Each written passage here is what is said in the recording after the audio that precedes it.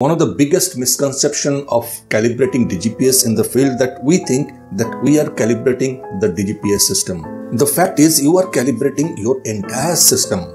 From your geodesy setup to your vessel offset measurement to your antenna placement and your sensor offsets, we are calibrating the entire system, not just DGPS. You see, the default DGPS system works on WGS84, and in the oil field you are working, it may be on a different datum.